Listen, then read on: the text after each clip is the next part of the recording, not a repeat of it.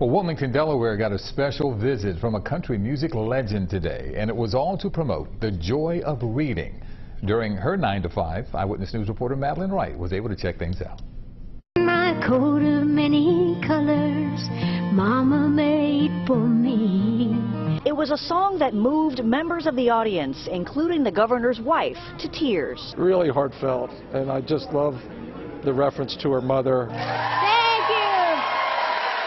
But Dolly Parton wasn't at the Wilmington Public Library for a concert. The country music icon stopped by Thursday afternoon for a celebration of her Imagination Library. I can't think of a better program to prepare our young ones to go to school, to be successful, to read by 3rd grade. Every month, children receive a free book in the mail from birth to age 5, regardless of their family's income. So many fun books.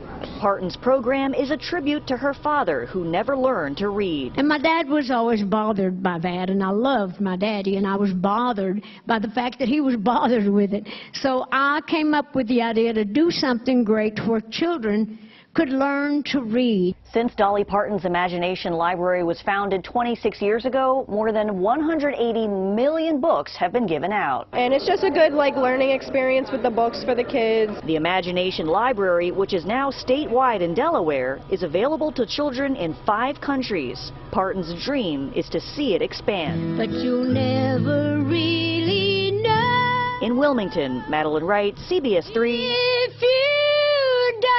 Eyewitness News.